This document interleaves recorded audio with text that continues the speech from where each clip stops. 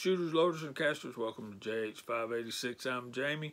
Today we want to take a look at the American Tactical Imports Road Agent coach gun. You can get a good look at it. We'll do a couple of flybys. As you can see there, we got some nice engraving, and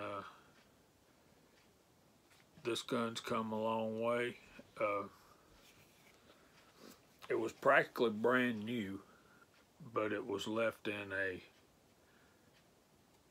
car for about a year and 8 months. And you see it's got the double hammers and the double triggers. Nice old school coach gun. Road Agent. And this is a 12 gauge 3-inch chambers. I wanted to make this video and teach all of you guys who are interested everything I know about it. Shouldn't take too long, but this is going to be a more in-depth video. The barrels were rusted, and I knocked off the surface rust as best I could.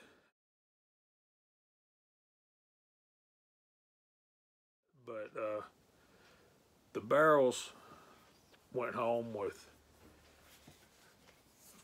Mr. Reloading from the Hot Pot. Y'all know he's been having some channel difficulties lately, so we want to go over there and check him out, resubscribe to his new channel. First, let's just dig into this and see how far we get till I have to go round up some more tools. You're going to need exact fit screwdrivers. So use the screwdrivers that you have that's going to fill out that screw slot, not just side to side, but lengthwise. You want as much of that. Slot full as you can possibly get. So basically, it starts like any other shotgun, except for this one. If you can see, to get the foregrip off, you got a little spring-loaded tensioner right there. Push that down, pull it out, and then your forearm comes off like that. And then you just break open the barrels, and this will just come sliding off of there, and you can rock it up and out. Next, we're going to need to get our stock off. You're going to need a Phillips screwdriver, and it doesn't have to be this long, but it needs to be probably a #1 Phillips tip. And you want to see, you got the tight little holes right there, so you got to force the screwdriver through those holes and take your recoil pad off. You can download the user manual for this, and they do have a parts diagram in there which will aid you tremendously in how you go about putting this thing, getting it apart, putting it back together. That was all I had to go on. Okay, to get the stock off of your receiver, you're going to need a long extension, and you're going to need probably a ratchet and a 10mm socket. So just put those tools together, and I've got one of these little small Craftsman. So put this together. You've got your big center hole here, and you want to slip this in there and find your bolt, and then just unscrew it.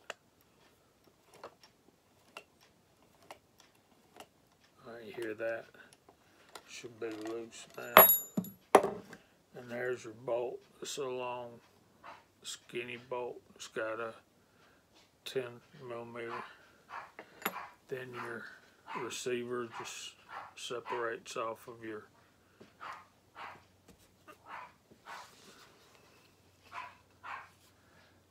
stock. Really and truly, to replace your firing pins, I don't think you need to even get it this far. If you look here, you can cock your hammer back, and you see this mechanism right here. If I can get it to where you can see it, there you go. You can see that you've got this is the back of the firing pin right here. You've got slots here on both sides. Anyway, you could take a spanner wrench right there and loosen this, replace your firing pin and springs. If you take a good look at this receiver, you can see this pin right here. Do not drive that pin out of this receiver. Don't ask me how I know. If you want to take your trigger group, your fire control group, whatever you want to call it, out of your receiver, you use this top pin up here. Let me close this. So this one, don't mess with.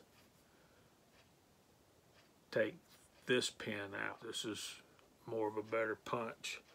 And you'll need a block and something to, I just use an AR block. Now let me drive this pin out, and I like to put something down to keep my work from being marred. It does have some nice scroll work on it, and I would like to preserve that as best I can. So I'm going to set this down.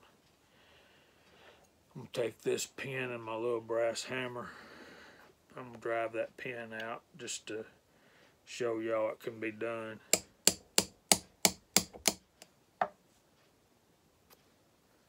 And there's the pin out. I'm going to take this from the back, your trigger group. Pull down on that, and it'll wedge out the back. And there's your hammers and your triggers and your hammer springs. Now I'm going to give you a warning.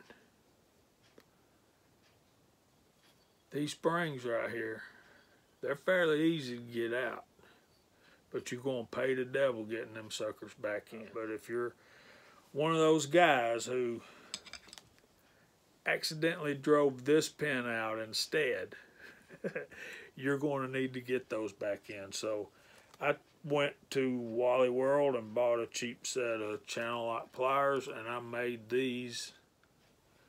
You can see the grips, those slots. They fit around the pin but grab hold of the spring, and you can see I've got those on both sides there.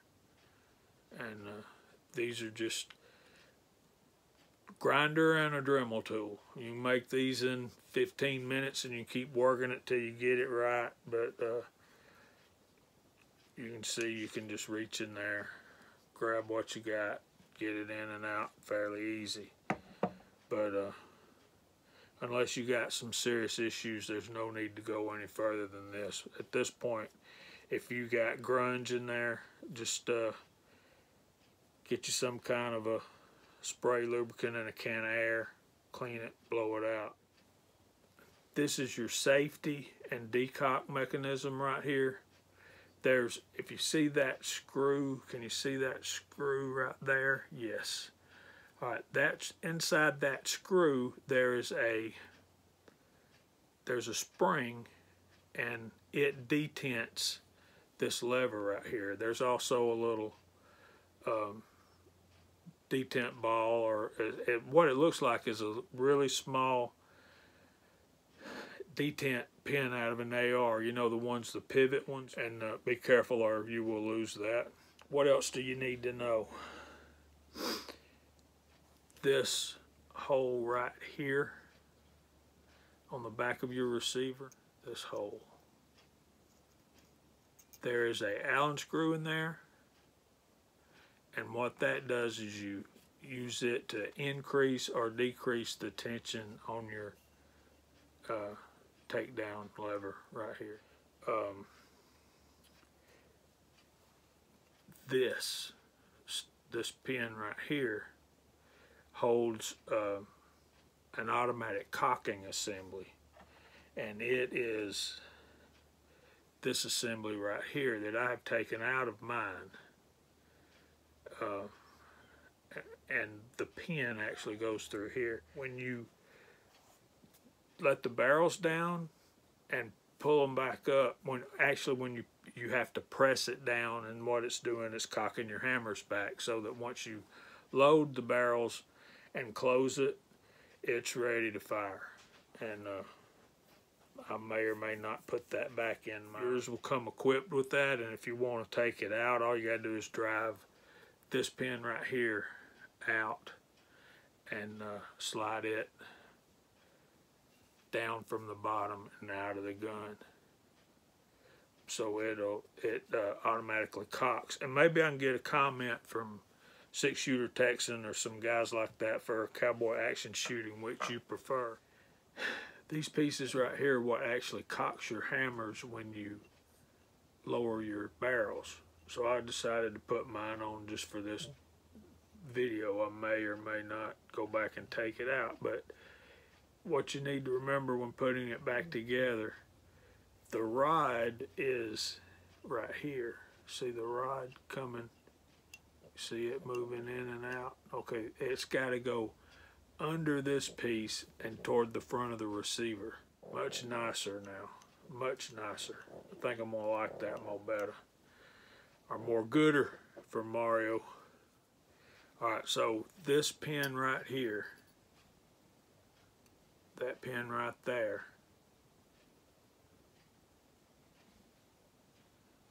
there you go.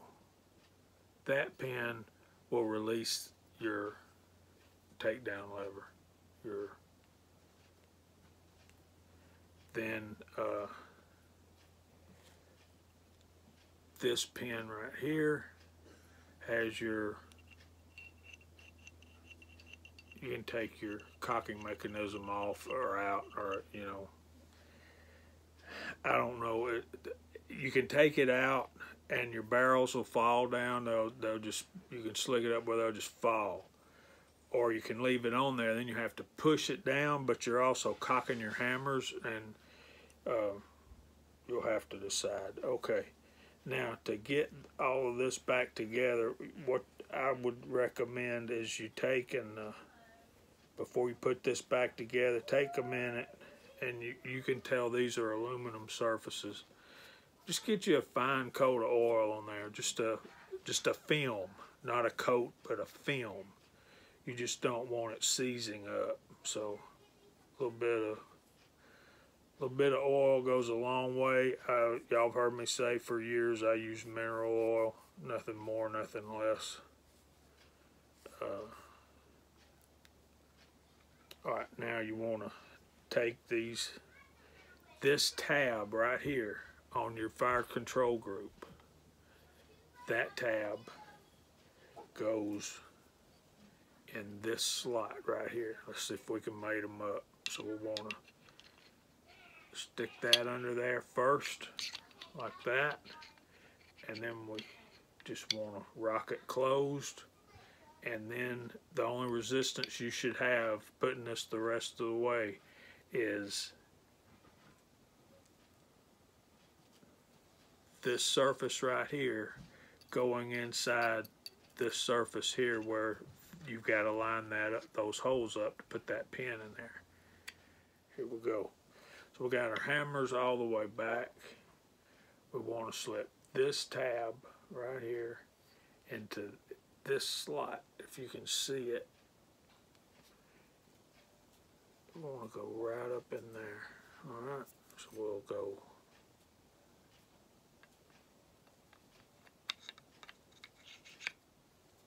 just like that. Slides right in there. Then we'll put our pin back in here.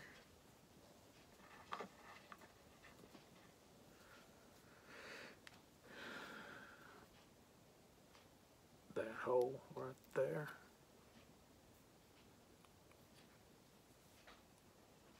And we'll just tap that home with our brass hammer. When you get close, get your little punch and push it the rest of the way in there. try not to mar up your finish. There you go. Receiver's back together. Take our stock, which we've set aside over here, and we're going to mate that back together. Just like that. Here's our screw.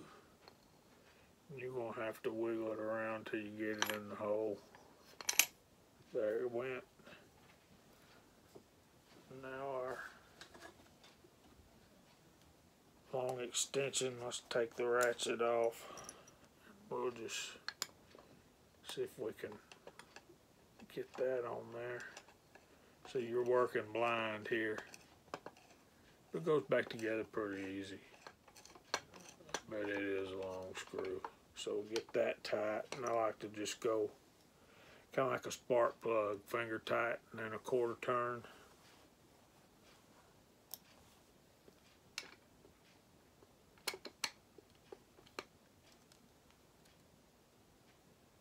That's good and tight. So now let's go ahead and put our butt pad back on. And one thing I noticed when I was taking this apart for you guys before, the larger the diameter of your screwdriver, the more pain and grief you're going to have. So I went and found one with a smaller shaft, and I think that's going to work much better. Put it back together.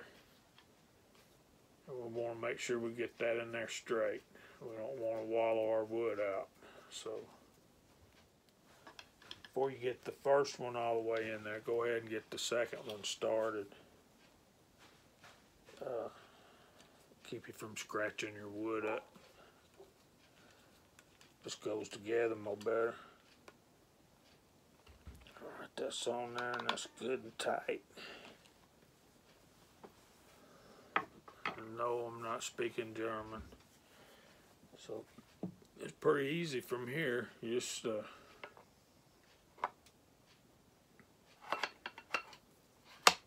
slide that on there. Let's wipe our fingerprints off the underside. I know these barrels are Cerakoted by Gene, but I still like to put a little bit of oil on there. Gene, if I'm not supposed to put oil on there, let me know. There's that little pin sticking out right there.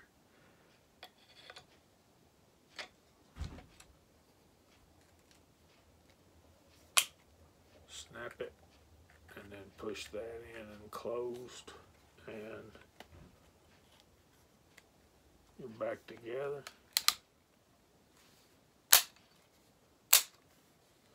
Let's try that again. That's pretty stiff. I think I like it better the other way. Even with that in place, if you already got your hammers cocked, it's pretty slick. So what you feel there when you're actually overcoming the springs of the hammer. Anyway, guys, there's your American Tactical Imports Road Agent. Sorry this video is so long, but I wanted to cover a lot of ground. Thanks to Gene for Cerakoting the barrels. This belonged to my friend Frog, who passed away October of 2020. So I think I got it back in good shape. There's a good close look at it. There's our tools we used. Good looking little shotgun.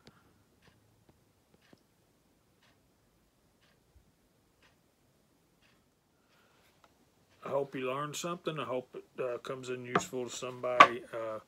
Check us out Friday nights at 8 o'clock on Georgia Shooting Connection channel. Thanks again to Gene for Cerakoting the barrels. I think it made a world of difference in this old shotgun. Check us out Friday nights 8 o'clock, Georgia Shooting Connection channel. We hope the Lord blesses you all real good.